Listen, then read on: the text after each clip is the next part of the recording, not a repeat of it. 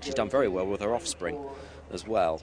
That's going for Richard Fahey. Looks like CHANTICO is going to be the last one, so let's get to Malcolm.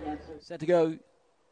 They're off, racing over a mile for the Nadine Dawson Memorial Maiden Stakes. And away well is Caparis, the black jacket with the orange stars, also breaking well. Another quirk to the inside. Not a great deal of pace on here. Curly Rose out wide, doesn't seem to want to make it either. Tucked in behind those on the inside is Firth of Clyde, and deep of them Whispering Song. Between horses races and Poker Face. Towards the rear of the field at this stage races CHANTICO towards the outside of Bamboo. Second last is Blue Hawaii, and Total Joy's at the back of the 10-runner field, and there's still no pace on at all here.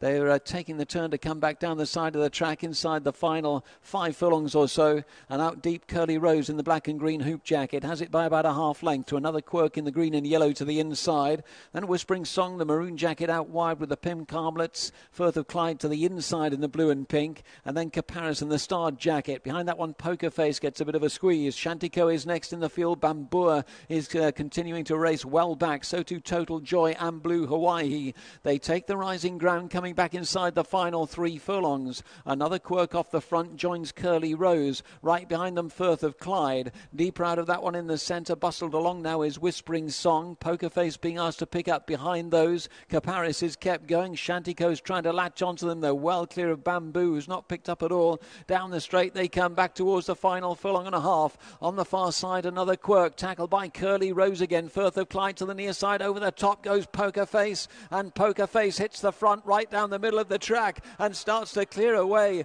Poker Face opens up by 4 to 5. Firth of Clyde is kept going, but Poker Face will make a winning debut for Simon and Ed Griffiths. It's a double for Hector Crouch. Tight behind, CHANTICO ran on well on the far side of Firth of Clyde. They were clear of Curly Rose. Another quirk